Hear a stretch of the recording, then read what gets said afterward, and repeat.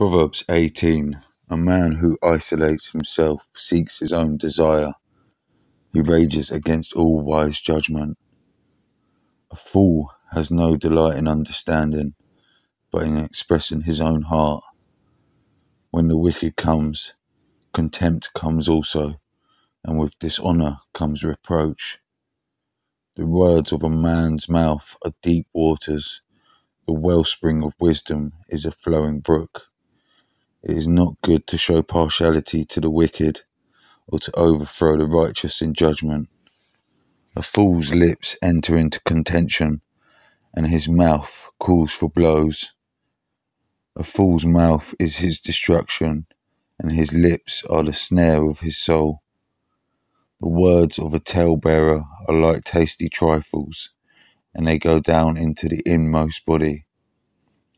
He who is slothful in his work is a brother to him who is a great destroyer. The name of the Lord is a strong tower. The righteous run to it and are safe. The rich man's wealth is his strong city, and like a high wall in his own esteem. Before destruction, the heart of a man is haughty, and before honor is humility.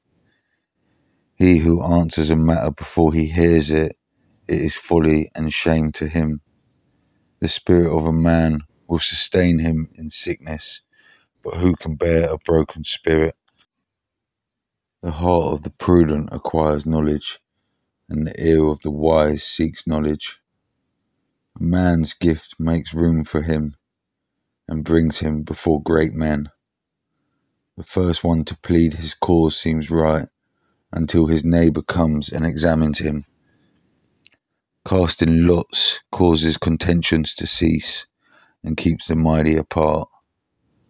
A brother offended is harder to win than a strong city, and contentions are like the bars of a castle. A man's stomach shall be satisfied from the fruits of his mouth. From the produce of his lips he shall be filled.